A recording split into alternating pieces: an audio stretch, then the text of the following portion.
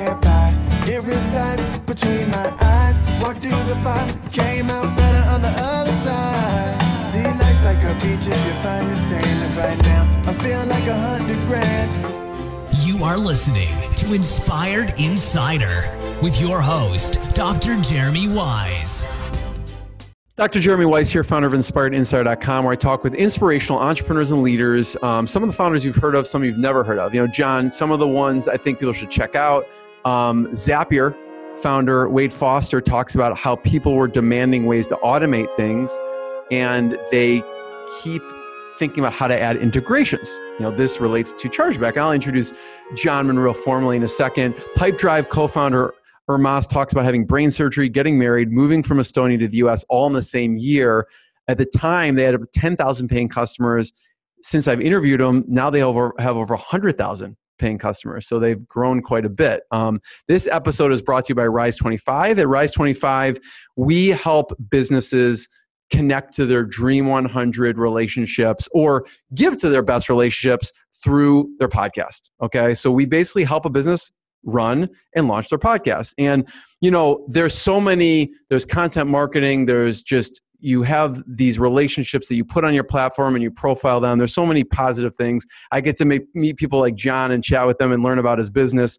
And it was actually, you know, if you go to Inspired Insider, my about page, the inspiration was actually from my grandfather, who was a Holocaust survivor, and he was in the concentration camps in Nazi Germany, but his legacy lives on because of an interview the Holocaust Foundation did with him. And you can watch that interview on my about page. And so I don't just consider it, like it's amazing for a business, but I do consider it when I have people like John on or anyone on, it helps them leave a legacy and helps me leave a legacy beyond ourselves and what we share. So check out rise25.com. If you thought about starting a podcast, I think you should do it, period, hands down. If you have questions, email us. I'm excited to introduce today's guest, and a thank you to Phil Nadell at Forefront Venture Partners, forefrontvp.com. You know, he introduced me to today's guest, and they invest in high growth, revenue generating early stage startup companies like OpenReel, Chargeback, PayRange, and many more. I have John Munro, who I'm now terming the Strike Force. That's like, I thought it was a Star Wars term. I was wrong. He's the CEO of Chargeback, and they help stop disputes before they happen. If anyone has a business and they have process credit cards, well, you probably have dealt with this, especially if you're a subscription, physical goods, digital products. You can start preventing, I didn't know this, you can start preventing disputes and chargeback with zero implementation or integrations. And it's the only 100% SaaS solution for internal dispute management. So you could say goodbye to outsourcing, or we as internal teams, John, you know, we develop these like complicated processes that probably don't work as well as the automated ones. They actually have real-time dispute management platforms built to empower the internal teams with expert knowledge and automation. And they've helped companies like LendingTree, Levi's, Dick's Sports, FanDuel, and many more. So John, thanks for joining me. Happy to be here. Thanks for having me, Jeremy. So for people like me who don't know what Strike Force is, what does that mean? You know, it's probably one of the ubiquitous terms or terms that are thrown around all the time. You know, you have folks are traditional founders that come into an organization and really, you know, started from scratch and move from there. I've had a little bit more experience. I certainly have been a founder a number of times, but also have had a lot of experience coming into organizations who, you know, had already hit a little bit of their stride, were ready for the next step. We're really ready to improve their culture, their delivery, and some of those things along those lines. So you know, it's probably accurate that I was brought in originally as a strike force, but now this is my baby, and I love making improvements and change every day. At what point should a company decide to bring someone like you in to improve things? Is it a certain like revenue point? Like, let's say things are going well, not things are like not going well. At what point, like staffing or revenue, what should people consider? Yeah, I think that you know, along the lines of dashboarding, a lot of other, you know, critical business insights that you need to measure and manage throughout the process. I think it's really important that you really analyze the company from the standpoint of how are we actually doing culturally? You know, are we actually hamstringing ourselves by not being able to make enough progress in a particular area? And is that area actually impacting us more than we think? We might feel like we have a great product leader, we have a great engineering leader, we have a great sales leader, but how are they actually integrating as an organization and what that looks like? And sometimes you see those well after the fact. You know, a great example is in COVID. You know, we don't really see or have as much visibility into some of the impacts that are actually occurring right now in our organizations. You know, whether it's communication breakdowns and failures, you don't see those until much later in the process, and they're often lagging indicators. So sometimes it's going to be something very obvious that says, oh, you know, we have a great you know, creative start of the organization, but they really kind of struggling with a little bit of the execution side, or they might be phenomenal, you know, product folks and working through that, but they can't operate the sales engine. So it really depends on what your organization needs and where you feel like you're thriving and struggling. And sometimes that's actually put on the leader in a specific role where it actually is the other side of the organization. You might feel like you have a sales problem, but you actually have a product problem. You might feel like you have a marketing problem and it's actually a finance problem, right?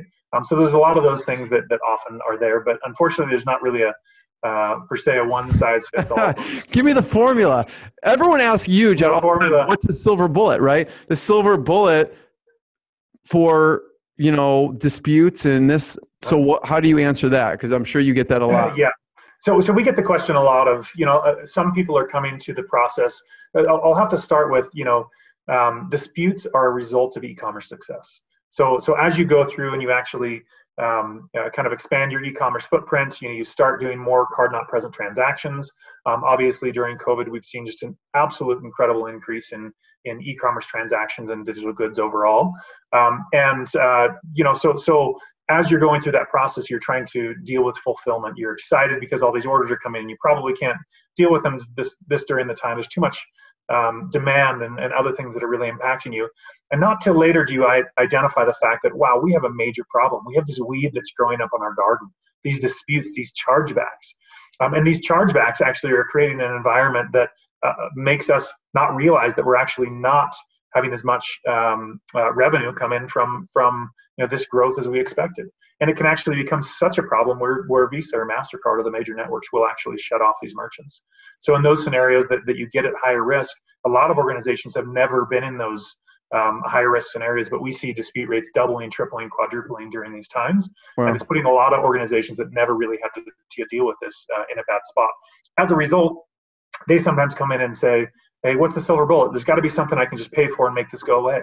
And there are solutions that help with the process, but really it's a holistic approach. You have to approach dispute management holistically.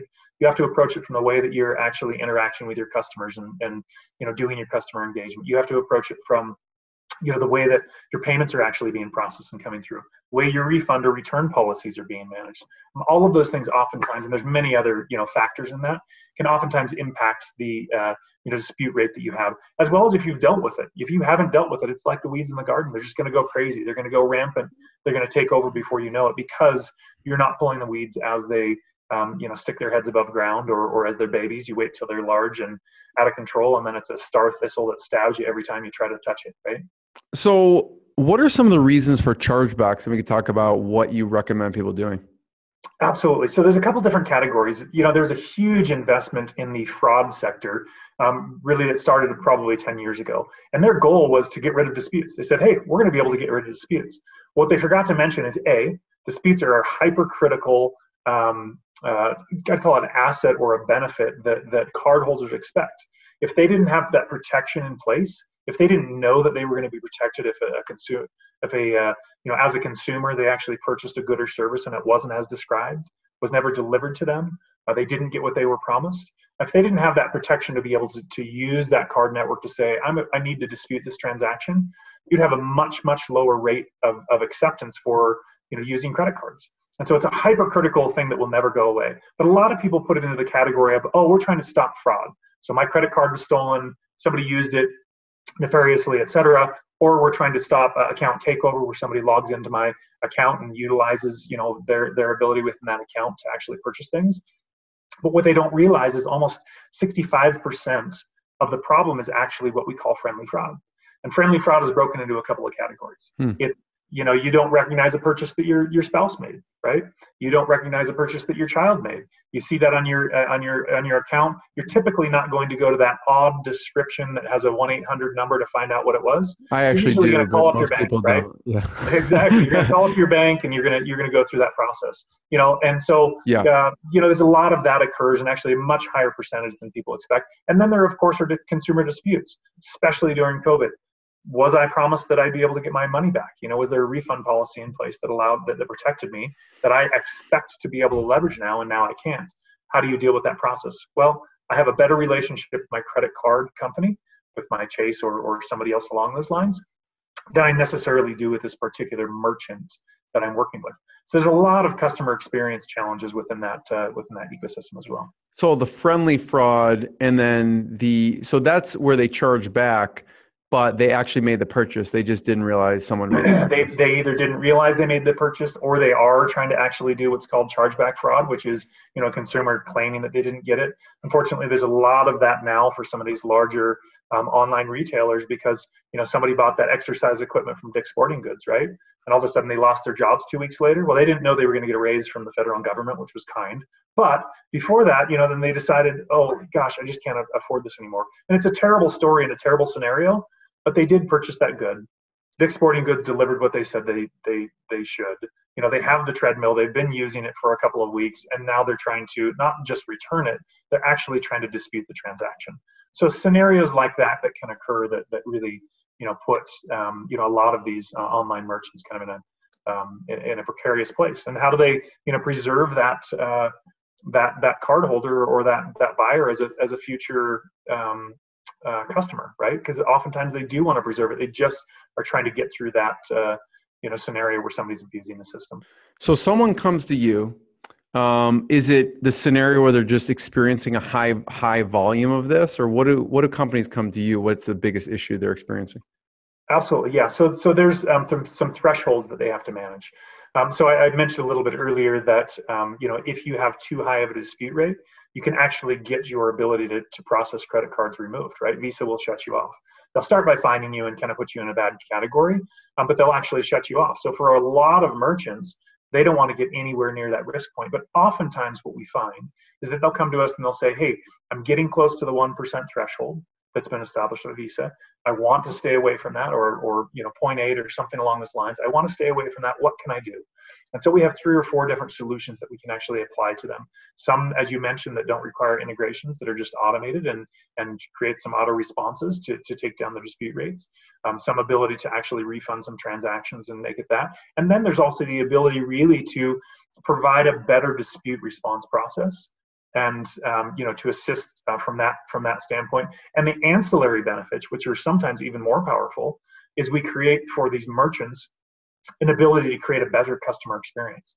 Can you imagine if you look at that weird, you see those little 10-digit descriptors that says, what's this XYZ, and you have no idea what that is, right? You get onto your online statements, or you jump onto the web or mobile, and you see this information. You don't know what that is.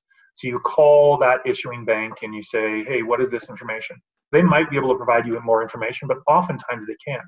They just say, hey, it looks like there's a 1-800 number here, call it. In our scenario, in our merchants, we actually can provide a whole bunch of additional information.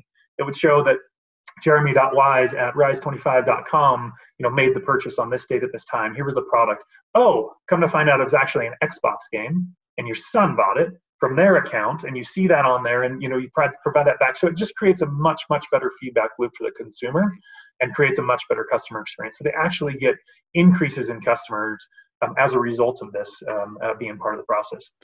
And then I'd say that the last kind of ancillary benefit is we actually have the ability to increase acceptance. So the number of transactions they can accept and they can identify as not being fraud, because many of these transactions are mislabeled as fraud, even though it was these consumer disputes or friendly fraud or something else along those lines. What are some industries that are high risk? Are there any industries you don't touch or that you consider really high risk? Yeah, absolutely. There's tons of industries that we don't touch. Internally, we kind of refer to them as the sin industries. Not to say that they're bad or that you shouldn't be, a part of them or process, but we typically avoid the higher risk industries. So the industry as a whole that we came from or that it was built out of the chargebacks really focused on those high risk merchants because they were the ones at risk of getting shut off. Right. They were the ones at risk of losing the most money. With that said, they were organizations that oftentimes were turning over every year. You'd see a different shell company pop up, and it really wasn't something that we were excited to deal with and support. So as a result, we really focus on the low risk to kind of mid-risk scenarios. Mm-hmm. So you have an organization that is just kind of dwindling. They're having high growth and they're seeing a ton of e-commerce growth, but they just are kind of bumping up against those thresholds, right? So we're not talking about people that are 3 or 4 or 5 times the thresholds that are acceptable to Visa or MasterCard. We're really focusing on those other merchants, those some of the large enterprises, the mid-markets, folks that are still high growth, right? So you can still see a ton of subscription revenue style companies that we support. There's a lot of those that are just experiencing high growth, and there's just a lot of churn associated with those products and services generally. But we can actually support a lot of those. A great subscription example is, you have, we'll use Netflix as an example. They're not quoted, they're not ours, but you use them as a great example. But if you're listening, you should go to chargeback.com. Exactly. You go on to dispute a transaction, with Netflix, right? Wouldn't that be great if the user information came back that said, oh, this person has actually, logged in 12 times in the last, 3 months, and actually they watched 123 hours last month. So when that person uses the chargeback process nefariously, it looks pretty bad. And tries to go into it, they're like, oh, I haven't used it for 6 months. I tried to cancel it. Well, actually, it shows your user account, unless somebody else is using it. You watched 136 hours of Game of Thrones last week, right? It doesn't show very well for you. So there's that type of communication that can happen in the process. But that's a great example of that is not a high risk organization. That's one that is a legitimate business that is really kind of driving that process forward. And again, I'm not trying to cast any shade on any of these organizations that are phenomenal organizations that are higher risk, but that's just not our. Well, I'm just saying, like, even a high risk, I would imagine would be like hotel and travel, because that's probably a high risk. It's not, I don't know, would that be in the sin category? Yeah, they're not in the sin category. Yeah. No, but they're really high risk. Hotel room, but not for us. Yeah. Yeah. No, those are just higher risk organizations. So we absolutely support those, and can support the hotels and certainly the travel. But you have to remember that they have higher dispute rates, but they oftentimes still are not actually hovering above those thresholds. They're still usually able to stay within the industry established thresholds. They're going to be closer to the top, so they care more right up front. But they're still not at a 2 or 3 or 4% dispute rate,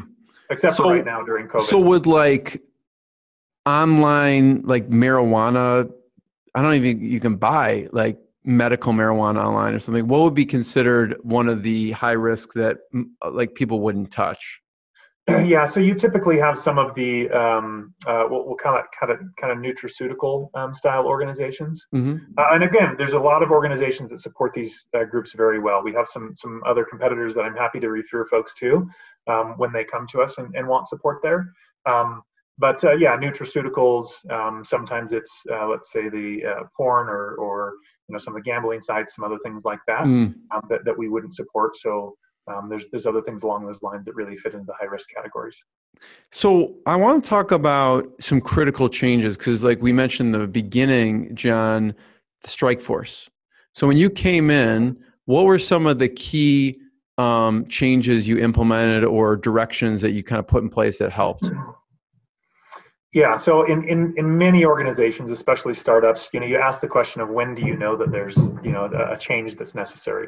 Doesn't necessarily mean when you know that you need to make a major change, but you start seeing things across the organization that kind of drive you in that direction. So from that standpoint, one of the challenges for the organization is they had great ideas, they had wonderful customers, but they were trying to bite off more than they could chew, right? They were making some incredible headway within the market. We're doing a lot, but then delivery was starting to kind of wane, and they weren't able to deliver quite as much as they wanted to. And again, incredible team. I've been absolutely blessed in this role because I have some amazing leaders, amazing team that actually is supporting me and that I support on a daily basis, right? So it's been incredible to walk through that, but there really was some, your ability to say no is oftentimes as strong as your ability to say yes. So the things you say yes to can get you a long ways, but if you're not saying a lot of no's along the way and you're not identifying the things you're not going to focus on, then that can put you in a kind of risky scenario. So early on, did the company take on some of the clients that you wouldn't take on today? Do you feel like nutraceutical companies or things like that? Sure, absolutely, yeah. And we unfortunately, when I joined the organization and some of my key leaders that are with me now, we actually went through and we helped some great merchants that we just weren't going to be right to support, help them onboard to other organizations that could support them better. So, and again, it's not always just straight send industries. There's a lot of organizations that really just want that magic bullet, set and forget. They don't really want to deal with the process, and that's great. And we have some great solutions for those folks as well. But sometimes, when it's just too much, it's got to be a fit. Say that again. It's got to be a fit. Like from not maybe sort of like a cultural fit, because like if you're saying, well, there's no magic bullet and they're expecting a magic bullet, then there's going to be an issue on both sides. Absolutely. Yeah. We're not going to be able to live up to their expectations and they're probably not going to be the partner that we need to make both parties successful. Are there certain questions or things, I love this topic, by the way, John, yeah. Are there certain questions or things you have in your process to make sure that you filter out those clients that are going to be a bad fit? Like, what are some of the ways? Because sometimes it's easy to tell, and sometimes it kind of gets in that gray area. Well, if we take it, we may see an issue 5 or 6 months from now. What do we do? So what are some of the ways you filter out clients?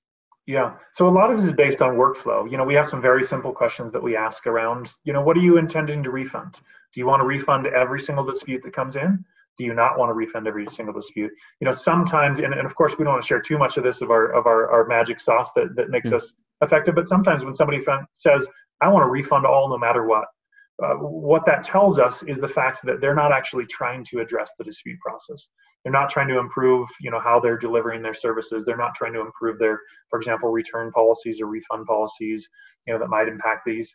They don't necessarily care about, having those customers come back to them. They really just want the problem to go away. And so there's things along those lines that we can ask that put somebody in particular categories. We can also ask for dispute rates. If they are at a 4 or 5% dispute rate, they're probably not a customer that we're going to be able to support. And again, to your point, we're not going to provide the solutions and frankly don't want to in a lot of areas. We have the ability to, but we actually don't want to, cater to those organizations because it doesn't help us grow. It doesn't help our the really strong automation features that we have in some of the kind of machine intelligence that's in place that we continue to grow. It doesn't actually, help that process. It doesn't educate us more. It doesn't help us to, improve the win rates that we have on the disputes that we do respond to. It doesn't help us to increase the deflections that we can have before anybody, before it even just becomes a dispute. When you're asking those questions of your issuing bank, that the cardholder is, we want to be able to add more value in that process, which actually decreases that overall. So some of the things along those lines. John, how did you find Chargeback, or how did they find you? Yeah, so I actually love working with people. I disguise my entire career of kind of machine learning and automating services processes of. I just love people. I love interacting with and working with people. And I had worked on a couple of remote teams in Silicon Valley and some other areas. And as a leader, especially if you're the only leader who's remote, it can be really kind of disenchanting sometimes and becomes difficult. And a lot of organizations are incredible at remote, but there's also a ton that, that really work through that. And so I just wanted to work with a team that was a little bit more local. And as I was making a transition in my career a little bit, and I was in legal for 17 years. And so I was excited to apply that to some additional areas. And Chargeback was really a great fit. As I think you were alluding to up front, they had in 2016 really decided to make a change. They were actually part of the managed services, historical folks and other competitors that we still see out there. And as a result of that process, of changing to a SaaS application and really deciding that this could be delivered through an automated solution instead of just full, kind of full service managed services. Then they were going through a transition, and it's one that I've done multiple times with multiple organizations. Talk about culture for a second. You mentioned this when you have someone come in, especially in the executive level. What are some things you've seen across this and other organizations of how someone can go in and maybe assess their culture and even improve their culture? What have you seen works? So I'll say number one, it takes commitment, right? I myself feel like I'm failing many days of the week. I feel like I'm putting in the efforts. I'm getting a lot of great outcomes. But I'm just not addressing it from the or attacking the problem from the right angle. I might not be doing it with enough empathy. I might not be doing it with enough kind of love for that individual and what they're doing. With that said, then you also have to very much identify folks that just are not stoked to be there. If they're not excited, if they're not, if they have a different end outcome for where you're going as an organization or where that is, and sometimes that's not clearly defined. It feels like their outcome is aligned with you, but then you find out, well, they want to do that, but they have these other 4 or 5 criteria that they apply in the scenario. So it's really trying to work through and identify, why people are motivated to be there and inspired to be there. And if I said that I get it all right and I do it all right, I would be totally inaccurate and misleading.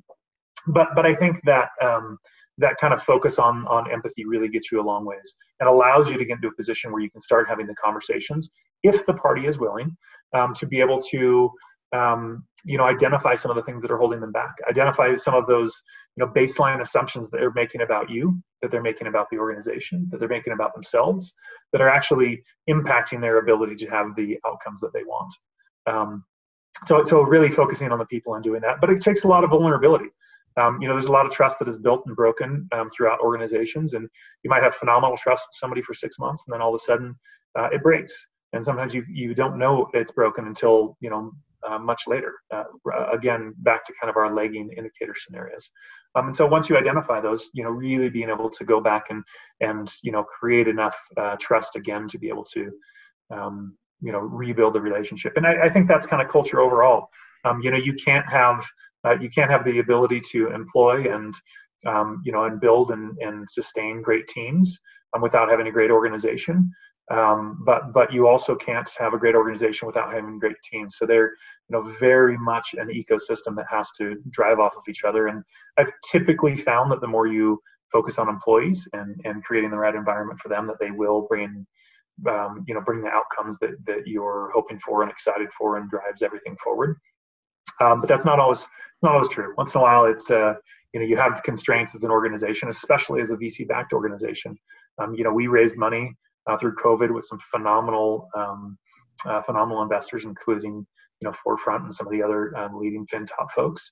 And as a result, if we hadn't raised, then it would have been a much different story, right? We wouldn't have had the ability to necessarily keep operating the way we are and growing the way that we've been growing and thriving. So it's just kind of a very different dynamic all the time.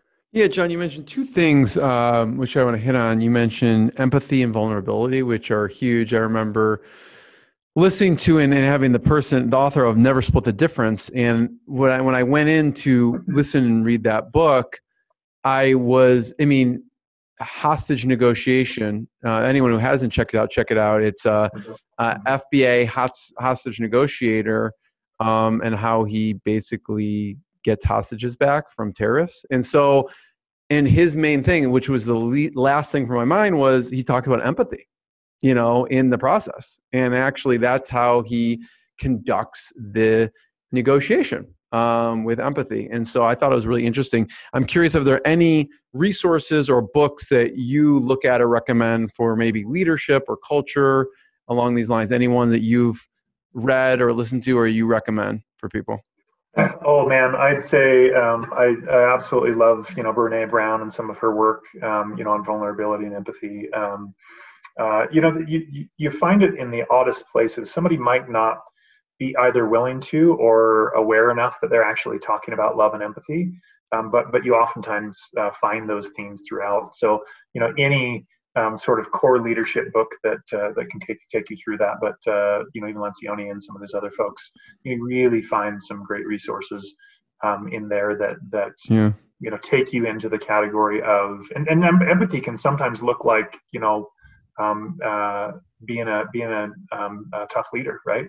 And really holding somebody accountable. It's not always just, I'm empathetic that you have a scenario that you're dealing with, or that I see how this scenario would be impacting you. The most difficult balance you find as a leader is when to say, I want to be empathetic for your situation, but we have to find the end to that, right? We can't. I had a leader ask me recently that was kind of asking about, okay, when does that empathy end? And I said, when it doesn't serve the organization, and you have to decide as your organization, how far that goes, right? It can't go on forever, and so if you don't have enough visibility into, hey, how long am I empathetic for that at-home situation, the personal situation, the struggles that you're going through, or other things like that. It's tough, yeah.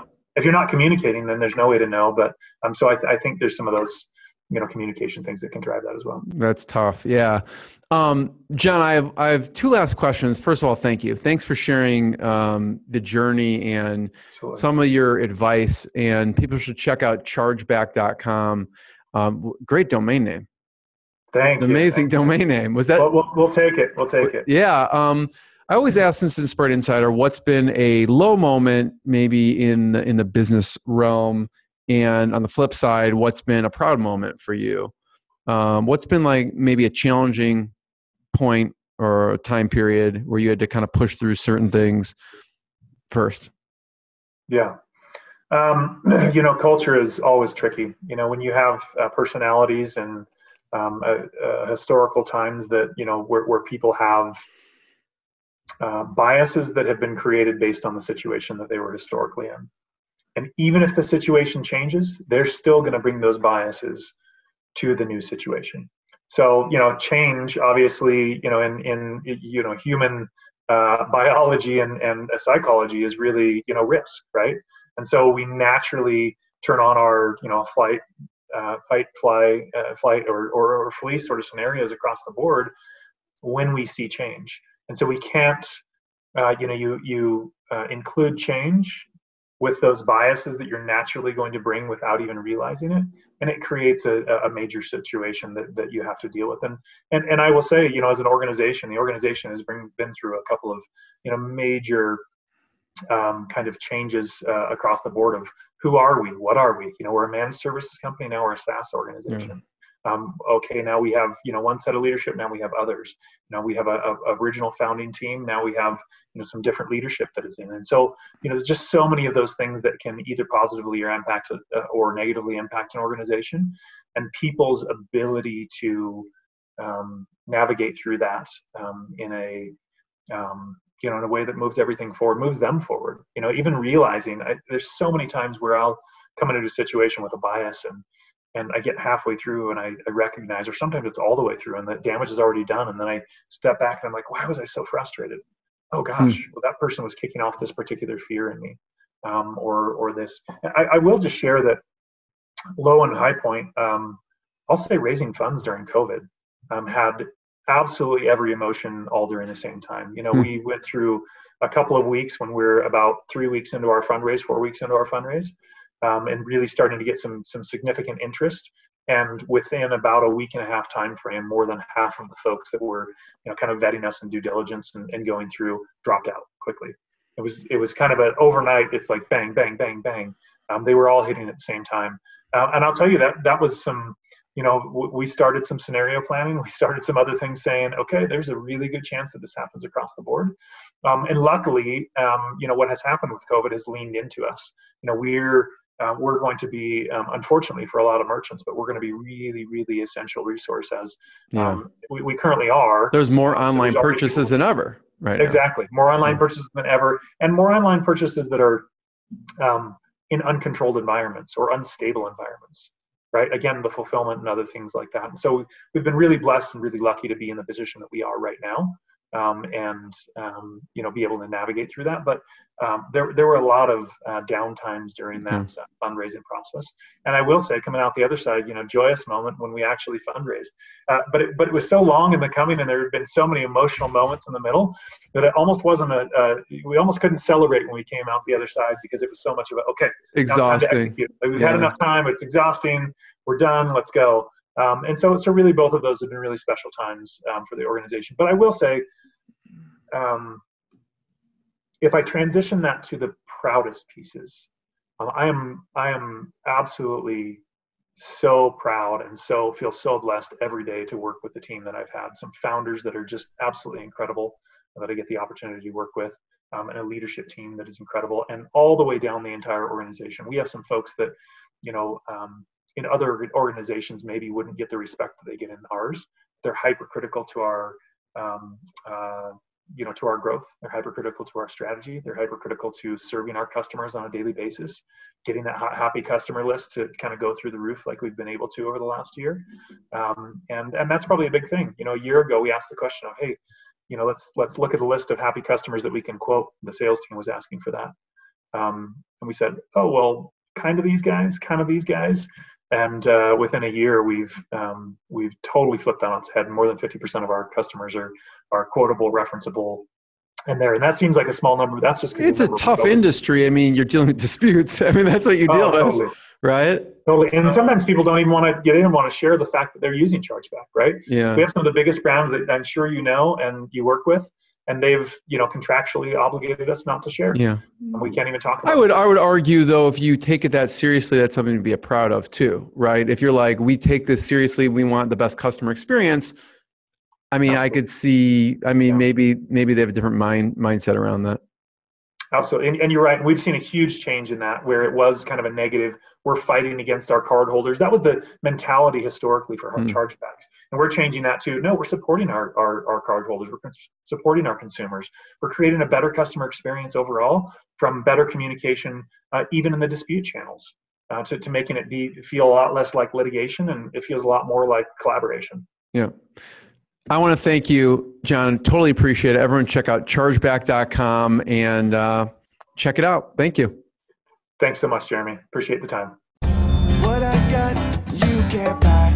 It resides between my eyes. Walked through the fire, came out better on the other side. See, life's like a beach if you find the sand. And right now, I'm feeling like $100 grand.